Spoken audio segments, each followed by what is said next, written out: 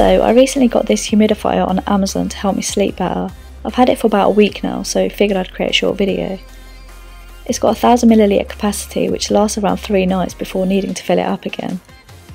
You can actually fill it by pouring water directly on top, but I prefer to just take the top off and fill it that way. It's got max marked on it so you don't overfill. It can be used wirelessly, but you'll need to charge it the next day if you used it for the entire night, which I tend to do. It lasts a good 8 hours, or you can just keep it powered with a colour-coded micro USB cable that comes with it.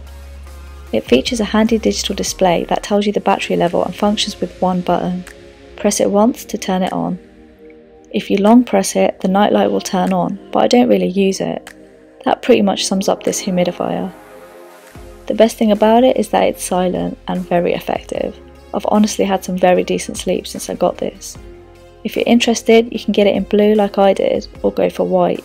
Either way, the link to it is in the description below. I hope this short review helped, and thanks for watching.